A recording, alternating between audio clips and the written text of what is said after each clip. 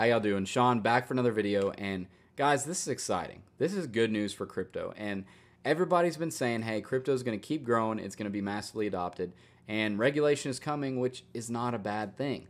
And again, this ain't financial advice, no endorsements, nothing like that with anything.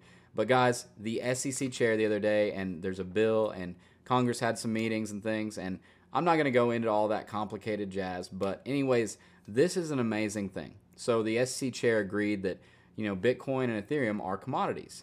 And he said he wouldn't mind seeing the CFTC oversight the regulation on Bitcoin and Ethereum. Now, all the other projects out there, not sure what's going to happen with that, but this is, in my opinion, bullish news for crypto. And having something considered a commodity versus a security versus something else, a property, what have you, it's an advantage, right? There's advantages and disadvantages to everything. And there's good things about, security regulation that's not in commodity regulation. There's a good thing in commodity regulation that's not in property regulation. But overall, I really love this statement, and I love that we are furthering towards regulation in a good way. And I know a lot of people are scared of regulation, but guys, regulation in part is a good thing because there's a lot of people sitting on the sidelines of crypto, especially institutions, big businesses, huge investors that are just waiting for a little bit of a safety net in regulation for them to heavily purchase and invest in crypto. And this is an amazing thing. And there are advantages to commodities over securities. Again, there's advantages over securities over commodities. I'm going to do a separate video on the differences in securities, commodities, properties, and some disadvantages and advantages that you have in each one.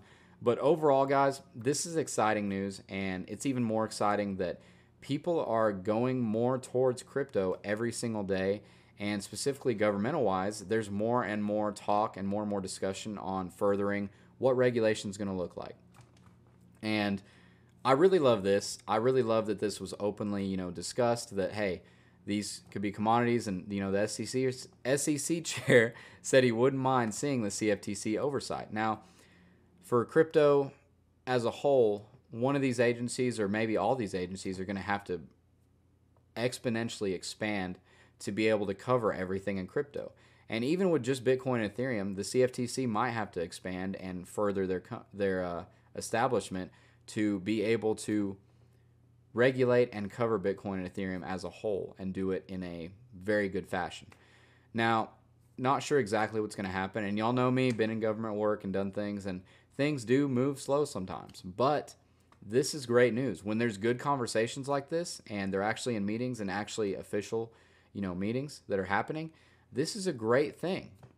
And this is how good movement gets started. It starts with the conversations, it starts with the meetings, and kind of having where the oversight's going to be is a great move, because then everybody can kind of get ready for what's going to come, and they can get ready for what they might expect. So overall, this is great bullish news. And again, next video, I'm going to cover what the difference is in the SEC and, securities covering crypto, and what's the difference in commodities and the CFTC covering crypto. But overall, guys, this is great. And the big picture of this is mass adoption is coming, and more adoption is coming. And everybody who's in crypto right now, or been in crypto for a while, the more people that get into crypto, the more agencies, the more institutions, the more companies, the better, because that's more growth for the whole market of cryptocurrency, which is an amazing thing. But anyways, guys, I hope you all have a wonderful one. Be blessed. Do the best you can every day. And remember, share some positivity.